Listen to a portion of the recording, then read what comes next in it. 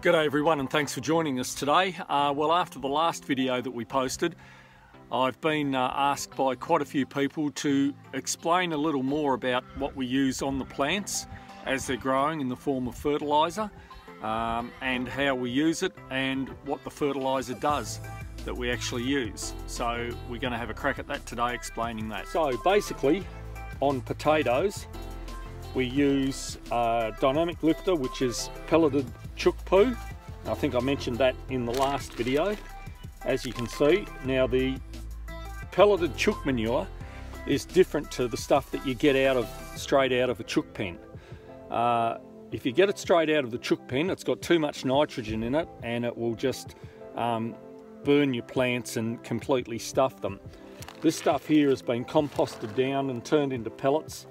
It's beautiful and mild, contains high nitrogen, it contains potassium and some potash. Now, we find with new potatoes in particular that potash is a wonderful thing to put on.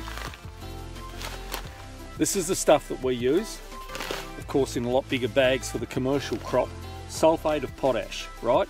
So you can get two different sorts. You can get either sulphate of potash or muriate of potash.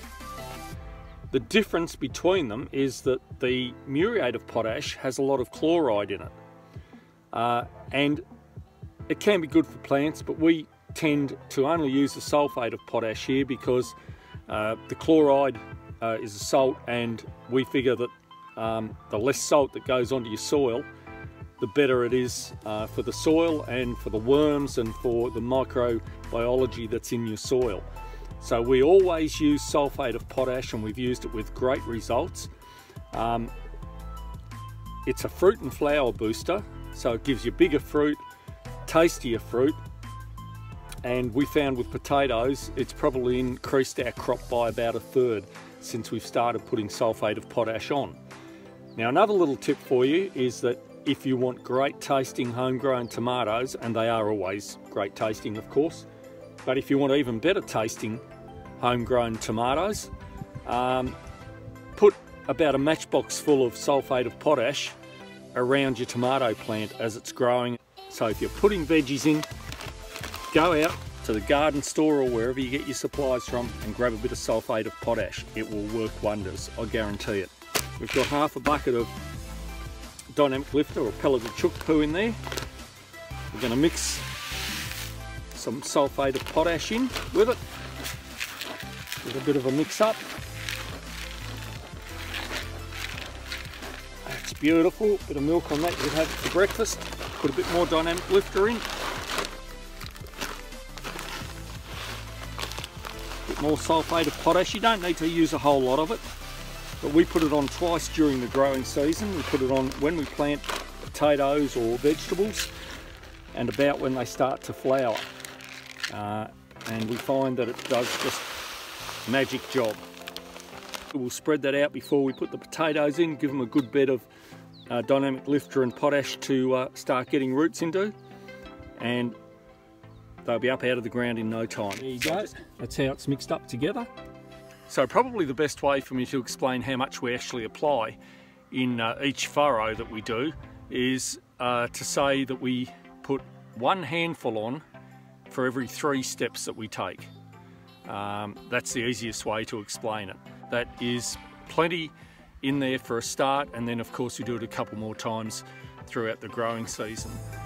We do use some blood and bone occasionally, but I do prefer the pelleted chook manure. We don't use anything else. We're very cognizant of the soil being healthy and trying to improve the soil every year. I think far too many people just go for one crop out of it and it ruins the soil. They don't try to renovate it or get it back to being healthy, and that can be a big problem for everyone. So one thing that you need to remember when we're talking about fertilisers is that root crops as a general rule don't need a lot of nitrogen. Put an all-purpose fertiliser on for a start when you plant, such as pelleted chook manure. But after that, don't put a whole lot of nitrogen on, particularly on potatoes, because what you'll find is that you'll get a lot of top growth and very little underneath if you put too much nitrogen on. Leafy greens, of course, like lettuce, spinach, etc. Chinese greens, they like a lot of nitrogen, and corn, of course, which absolutely eats it. And while we're talking about nitrogen, a little tip for you: if you're growing broad beans, or we call them broad beans here, I think you might call them in America and overseas faba beans, but if you're growing those, or peas, in a smaller setting, a good idea after you harvest them is to cut the plant off about an inch above the ground and then shove some corn in there, because they make their own nitrogen, the beans and the peas. On the roots they have the nitrogen nodes that develop, and if you put some corn in between your peas or in between your bean plants after they're cut off, the corn will absolutely thrive and you'll have a great crop from it, because it's getting all of the natural nitrogen that it needs from the roots of the other plants. So there you go. That's what we do here. There's a little explanation of the stuff that we put on our crops. All natural, all good, certainly improves the soil and gives us a great crop.